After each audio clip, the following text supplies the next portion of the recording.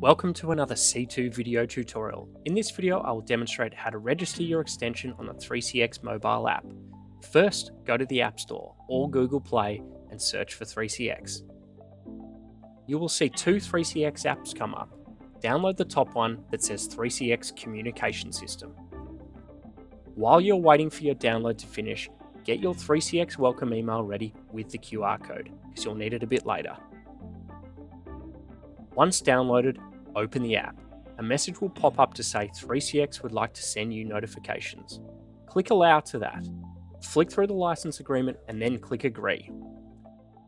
Swipe through a couple of other pages and you'll see Scan QR Code. Press that.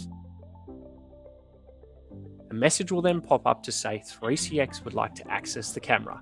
Click OK to that too. Open the QR code on your computer screen and then scan the QR code with your phone's camera. Now, in the top right hand corner of your app, you should see a green box and Ready for Calls. Your extension is now registered. Thanks for watching.